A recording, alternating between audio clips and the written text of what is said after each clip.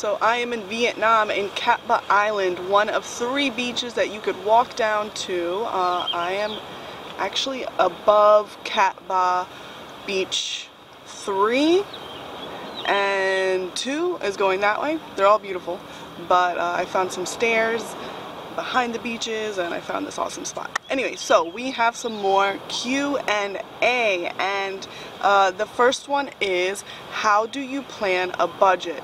And honestly, I really don't have a budget, and it's mostly because I feel like I'm pretty good at watching my spending in the moment and making those decisions happen right then and there. I'm really simple and I don't really need much. I'm pretty frugal, and I know my budget for the most part has been under control, or at least with most of the money flowing towards the excursions and the activities, which is where I wanted it to be. Not so much the accommodation and the fancy foods all the time. I will say, however, though, my bank account is laughing at me a little bit right now, and I currently want to go to more expensive countries, so I am working on a daily budget right now, and I will let you know, I guess, what that is when it happens. Is it clear? Okay. How much do you recommend saving? It really depends on your style of travel. If you are, like I said, pretty simple and frugal, and you're not a huge daily drinker, and you stick mostly to street food and budget transportation and accommodation, then I could say easily for 2 weeks in Asia you could pay like $360, and that's way more than I have paid, way more, but that is for your typical 2-week vacation, including a couple nights of partying, like 3 or 4 major excursions and accommodations and all that fun stuff. It does not include the flight. The flight's going to be anywhere from $1,200 to $1,400 going to Asia, but remember that everything else there is going to be super, super, super cheap. Now Europe, you could expect to pay, same budget style traveling, maybe even a little over, about $825 for a 2 weeks. Typical 2-week vacation. The flight is going to be less. The flight is going to be somewhere between like $600 to maybe $1,000, I think. Yeah, pretty much right around there. So that's what you're really looking at to save. I mean, the more you save, the more you get to do, but it can be done with very little money. You can make it happen. Another question is, how much money do you need to do a full year of traveling?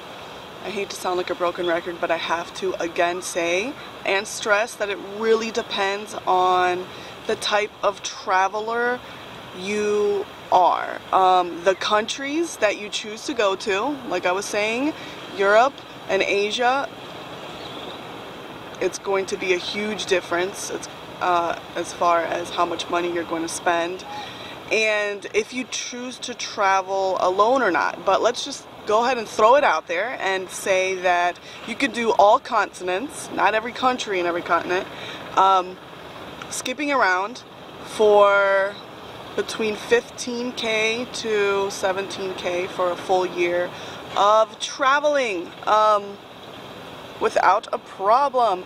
Okay, so like you wanted to know, using my travel for an example, I definitely would have been able to go under that amount if I would have traveled alone, not met up my friends from the States, but I don't regret that because we had an amazing time and did amazing activities that you can't really do with other people.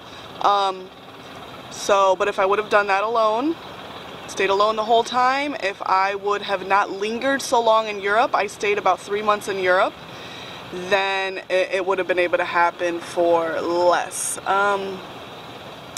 And if you think about it, what we pay at home for mortgage or rent or monthly bills, cell phone, car loan, doing the math, sometimes you're paying a lot more at home than you would pay on the road traveling.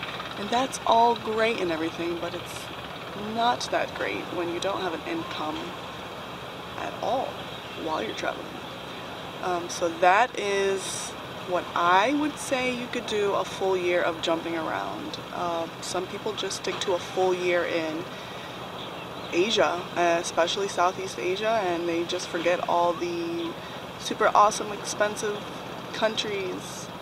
But you gotta start somewhere, right? Okay, so another question was, do you shop for clothes and then gifts afterwards? So my plan was to bring all my clothes that was on the verge of needing to get thrown out because this trip was only supposed to be 3 months, aside from some very durable pants, yoga pants, durable sneakers, and like a really nice durable jacket. And then at the end of my trip, when it's all worn down, throw it away, or if it's still in good enough shape to donate, I was just going to donate it and then buy new cool clothes and souvenirs and gifts at the very end of my trip, along with just some things. I always like to bring things from different countries and resell them at home on eBay or what have you. So I won't be able to do that as much this time, but definitely at the end of my trip. Alright, switched up the location just a little bit. We are actually on the beach right now, and I have some people just having fun behind me. But it is Katma Beach number 2, in case you guys are wondering.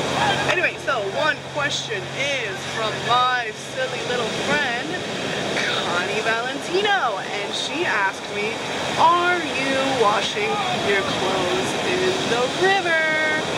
And no, Connie, I am not. But many countries do, and several wash by hand in buckets at home. What I do is I wear my pants and my tops several times, and then when I do decide to wash, first of all, I take a pair of underwear and a pair of socks in every single day to the shower when I shower. Alright, I turned the camera off for a minute because we have yelling banshees going crazy on my video, so hopefully they shut up. But, so, like I said, take them every day to the shower and wash them there.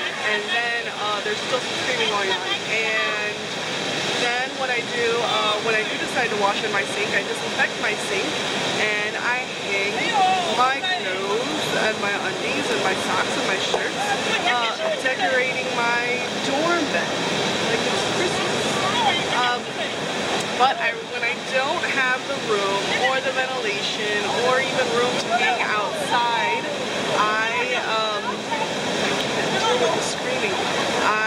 get my laundry done. So you can get laundry done for between $1 to $6 for a full load, and it's different in different countries how they do it. So I've had hand wash, hang dry, machine wash, hang dry, machine wash, machine dry, laundry, self-service.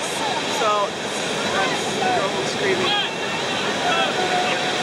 So it's different in every country, and so basically, Connie, I'm not washing them in the river, but what I am doing is I'm waiting to get home because you and I are going to take a little trip to Lake Eola, and we are going to rent the Swans, and we're just going to bring all of our laundry, and we're going to have like a washing party in the lake and just see how long it takes before we get kicked out.